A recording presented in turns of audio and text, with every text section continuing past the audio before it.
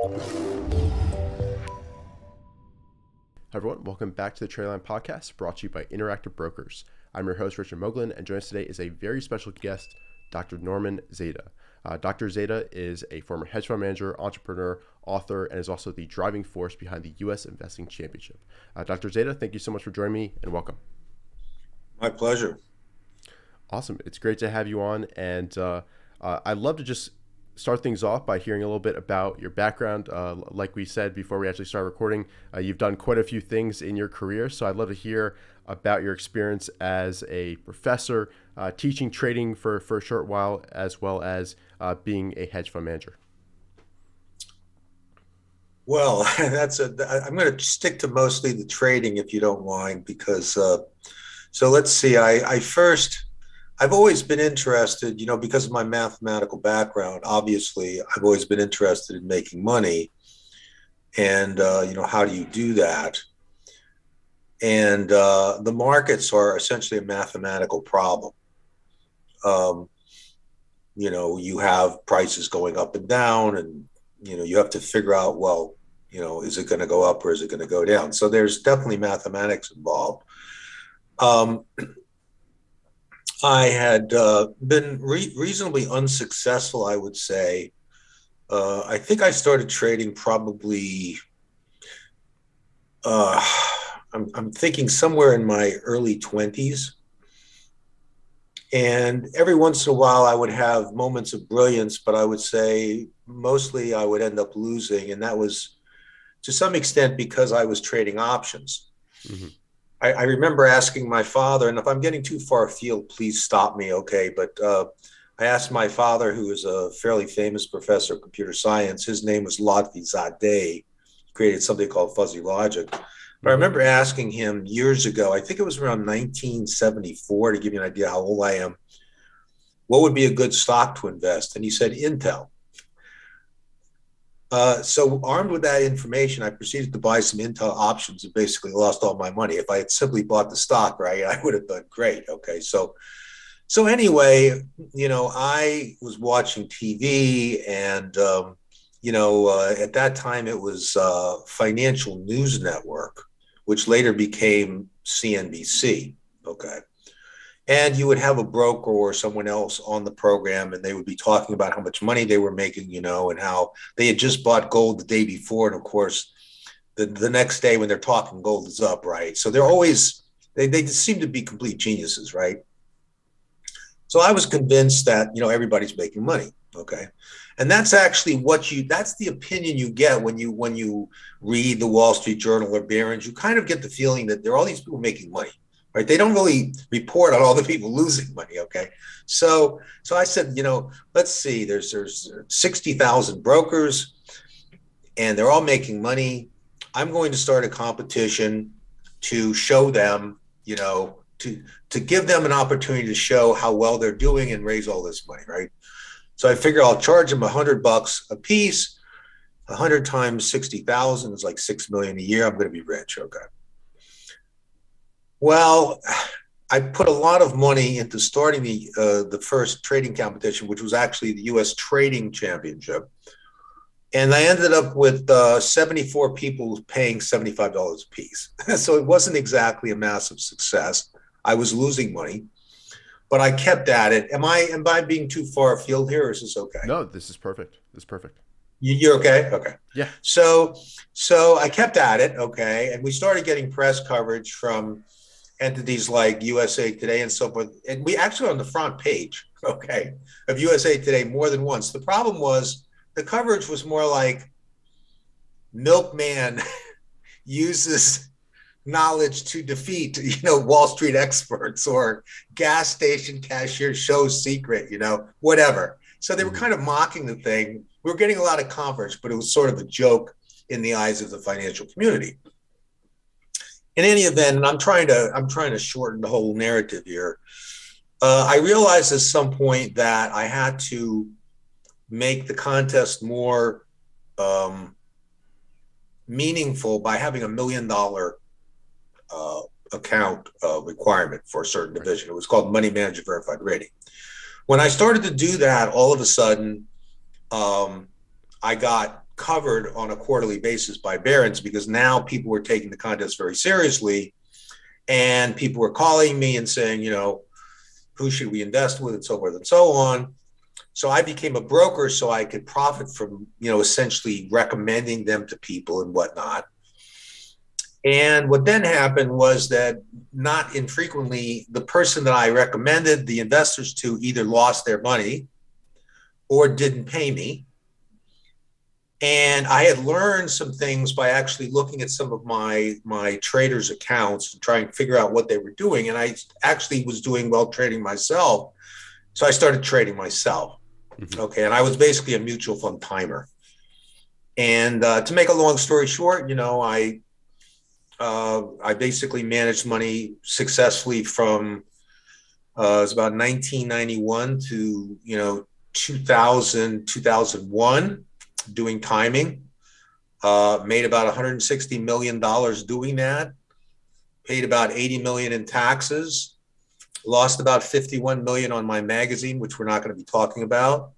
Made a few other mistakes. So I don't have nearly the money that I had, but I'm not completely broke. Okay, so I still have enough money for a microphone and a TV and a computer to talk to you. Let's see what happened next. Oh, and then I went back. Actually, I stupidly gave back all the money to my clients. Then I was attending the Andres Drobny money manager conferences. He's not doing it anymore, but I would urge your listeners to attend money manager conferences. I know the Sohn people are still doing it. They're all over the country. It's a good way to meet the right people and to just learn, okay? Mm-hmm. But in any event, so I went, and Peter Thiel was giving a talk, and people might know Peter Thiel because he was kind of, he's a pretty well-known guy. And he was recommending oil. And he convinced me, peak oil and all that stuff. So I made a bunch of money trading oil, buying alongside, decided, now I knew what I was doing again. And so I opened my fund up again. It was much smaller this time. Made money for a while, but then started losing, and I basically shut it down in 2012. So I am basically not a good stock trader. In fact, I would say I'm probably a very good contrary indicator. If I'm buying, you should be selling. I think that would be true in my case. And I think it's true in a lot of people's cases, actually. But I did do very well timing mutual funds. Unfortunately, the trick that we were using in those days is not available anymore. So I could keep going, but I'd like to hear some questions if you have any. Of course. I've got plenty. And first things first, good. I'd love to. Yeah, I've got plenty. And I'd love to hear. I heard a story. I was doing some research on the internet in preparation for this interview, that you ended up teaching a class on trading and traded a live account right in front of the class, and had a really strong performance during that quarter. And it was kind of interesting because at the time it was all about the efficient market hypothesis, and you kind of disproved that live in front of the class. So if you've got a story around that semester, I'd love to hear it. Okay, great. Okay, so all of this, by the way, if anyone's interested in my life story, I did publish a book called The Rise and Fall of Perfect 10, which is available on Amazon. It has not sold well. It's actually a great book. It not only talks about, it talks about my gambling stories, which are great. It talks about, behind the scenes doing an adult all-natural magazine. Great stories there. It talks about when I was a professor. A lot of really good stories. I mean, I would recommend it. Obviously, I wrote it, but it's a fantastic book.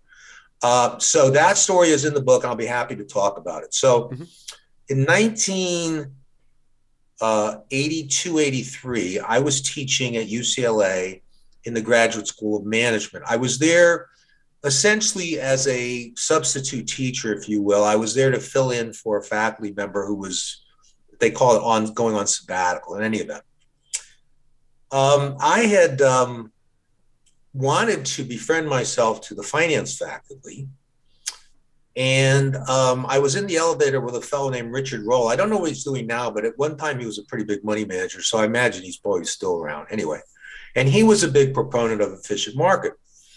And so I started speaking to Professor Roll in the elevator, and he pretended I wasn't there. It was sort of like, in high school, like I'm like part of the not in group and he's in the in group and he's not going to speak to me. And it was kind of insulting because from a,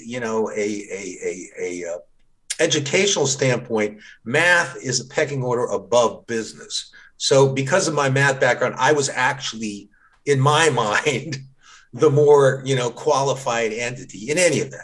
So I didn't like that.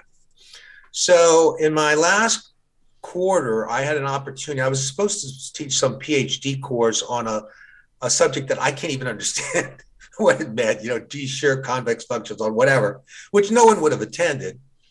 So I said, you know what, let me see if I can teach a course on how to make money in the stock and commodities markets. So I went to my departmental chairman, who was not in the finance. He was separate. He was in the math area of business. And I said, can I teach this course? And he said, sure, you'll probably get, a good crowd of students. So word spread that I was going to teach this practical course on how to make money in the stock and commodities markets. And because I had already showed my students, because I had taught a course in statistics before where I showed them the Black-Scholes model and how to derive it and all this kind of fun stuff, I had like 150 or 200 people show up. I got Richard Roll's auditorium. He probably got my cubbyhole classroom, whatever. So he was not happy. And then the word spread. And then, so you have to remember, they all are efficient market guys in the finance faculty at this point. And that basically means you basically can't make money in the markets. That's the efficient market there, basically. So, I start off and I say, and I had these two weird books. I had Harry Brown's How You Can Profit from Monetary Crisis, which no one remembers anymore. And I had Marty Swartz Blue Book, which probably nobody remembers anymore. But those were the textbooks, not typical, because I'm not a typical guy.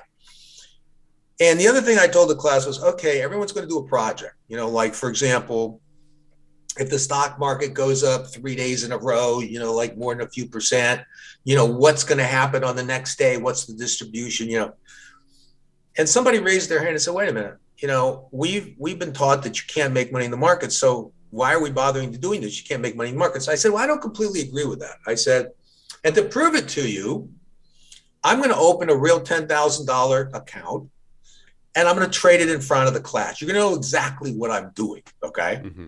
And I'm going to use your research to help me. Okay. This has not been done before to the best of my knowledge.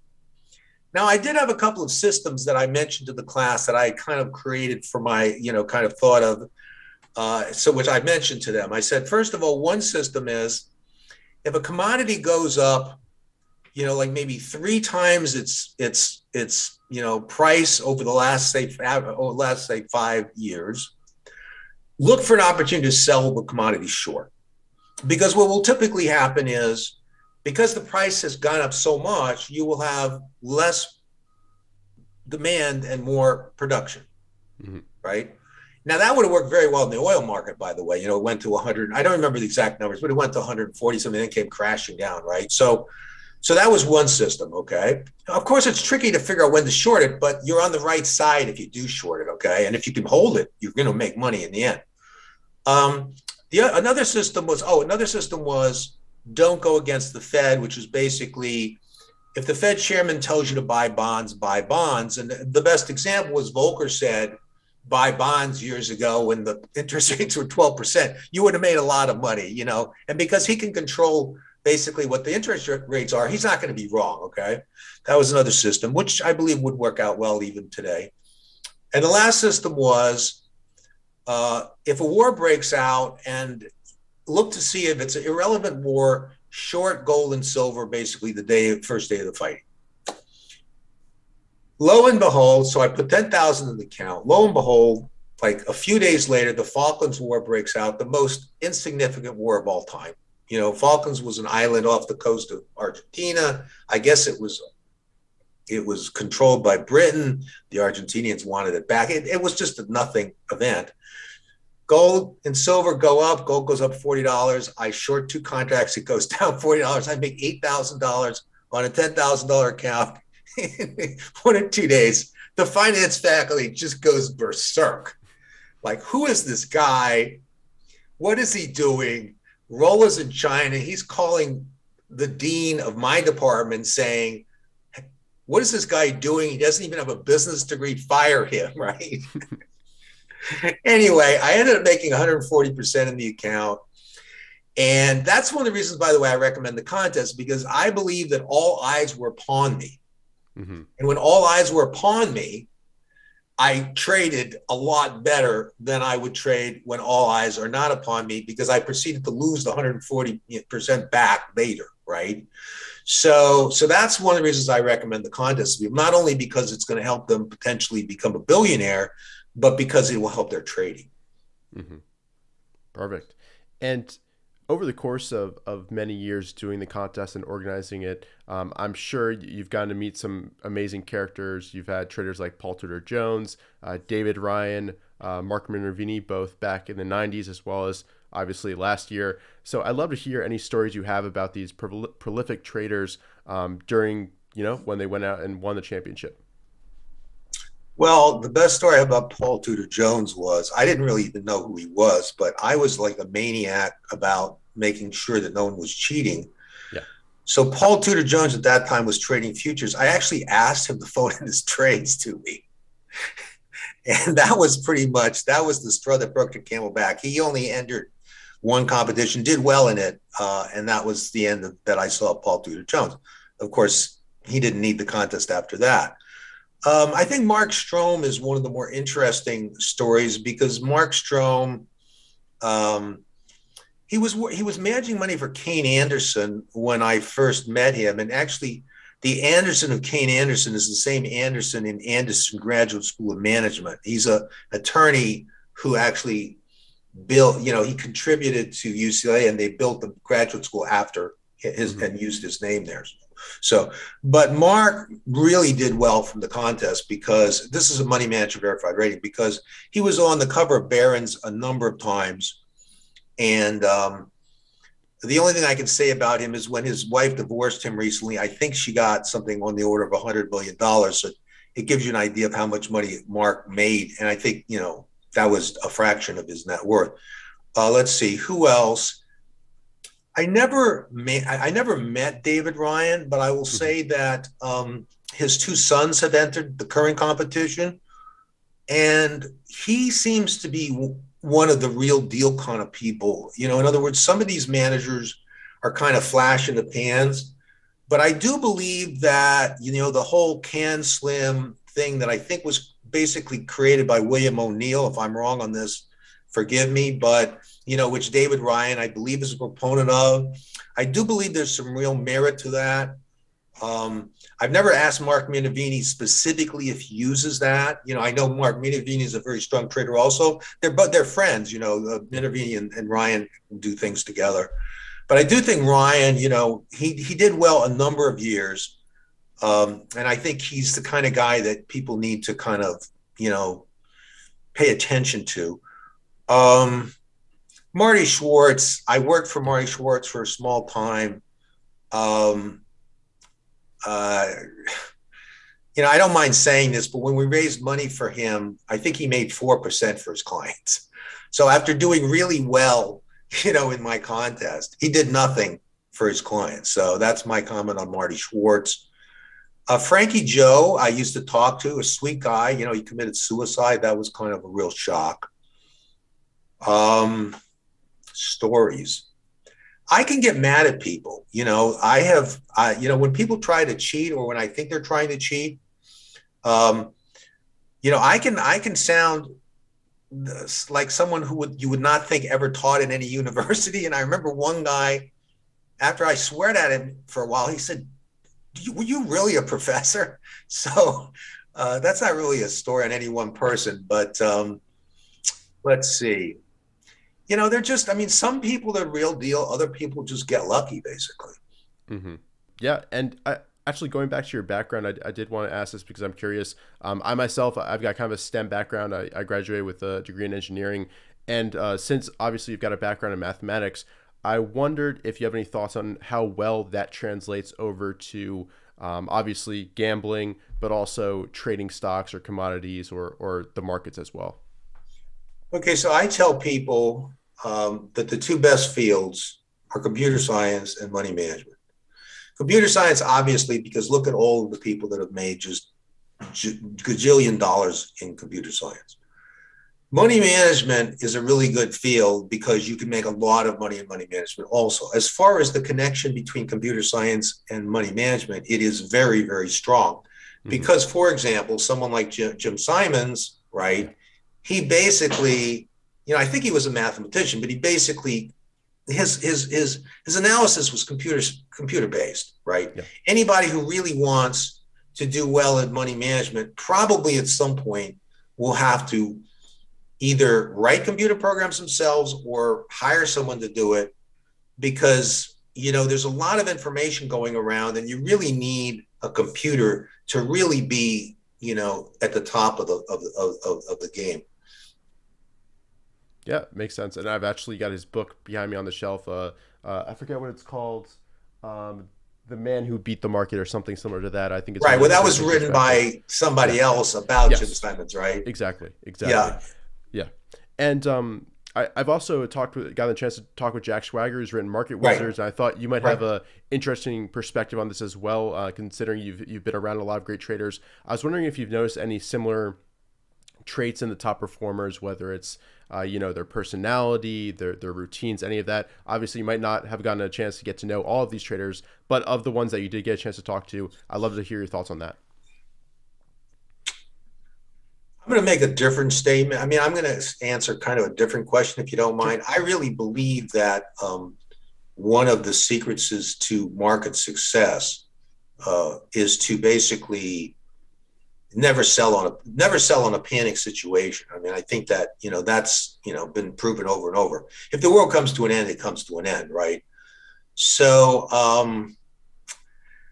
I never really, even though I actually worked for Marty Swartz for a while, I sat in his office while he was trading. He wasn't doing anything that I could not, I did that to learn from him. I learned nothing. Okay. I would love to know what Jim Simons is actually doing. I've talked to friends, but we couldn't completely figure it out. I think the big problem, so I'm really not answering your question, but I'm sorry. I think it's an important answer. Yeah. I think that realistically, when you're managing billions of dollars, it's very, very different. Okay. It's one thing to make like 100, 200% on a 10 or even $100,000 account. You're not going to make 100% on a $20 billion account. So the whole game changes. You have to take much longer view positions. And so it becomes not just a question of computer science. It becomes a question of forecasting, what's going to happen down the road. And as I tell people sometimes, there's a very big difference between sports betting and playing the market. In sports betting, all you have to do is determine the better team, okay? When you're playing the market, determining the better team is not really what you need to do. You need to determine how the public perception of each stock is going to change. And that's a different game. Getting back to the issue of the traders, most traders don't really tell you exactly what their secrets are, right? So I can't really answer your question.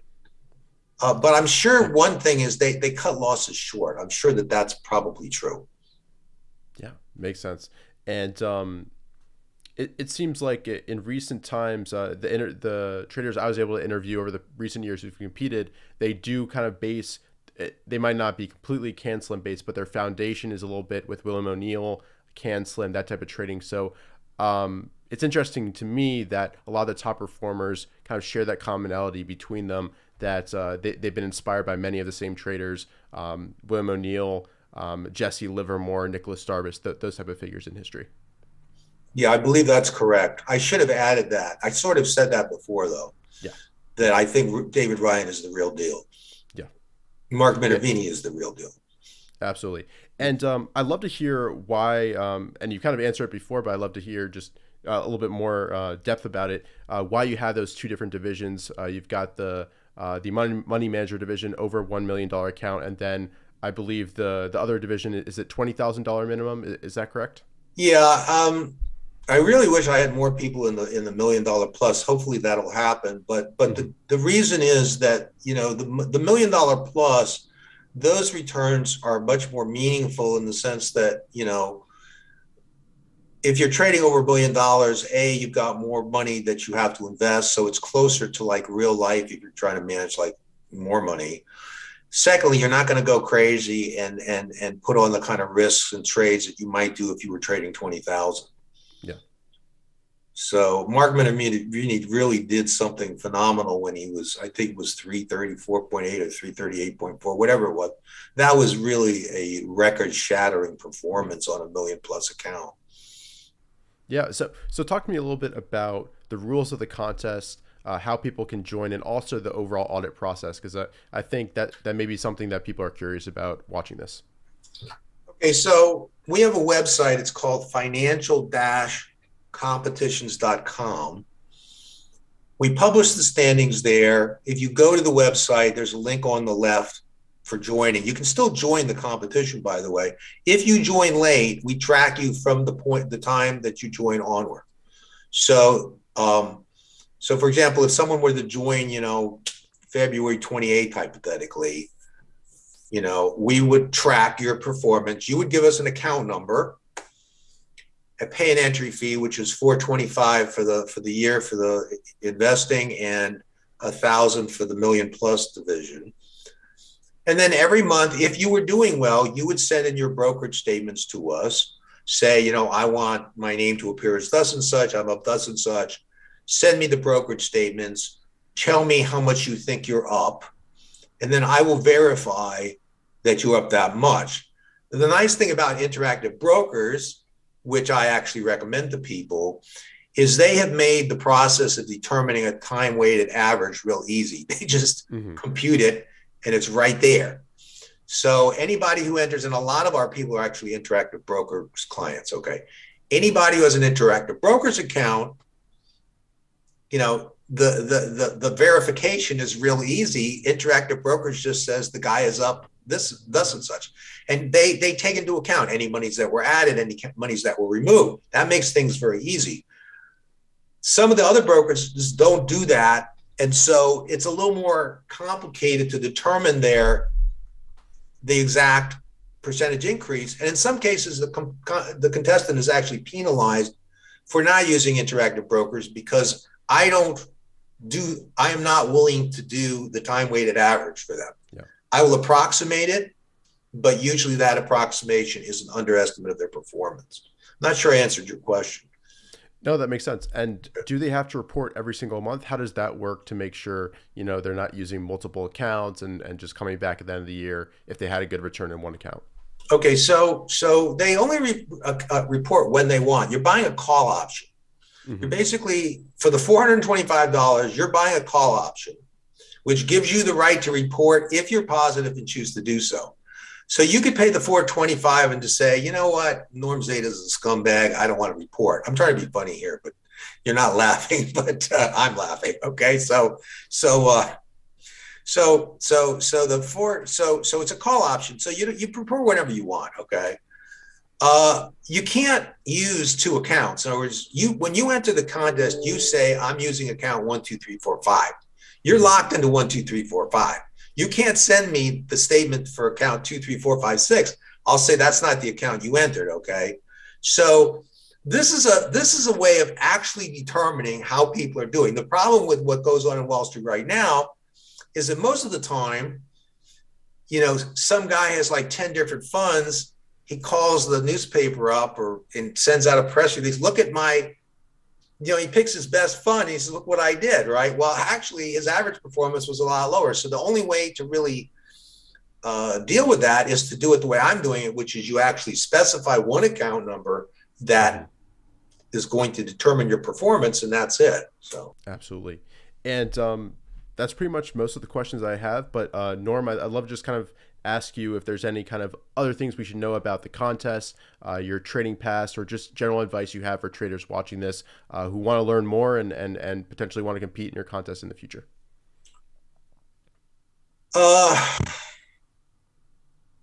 Like I said before, I think that the best two fields are computer science and money management.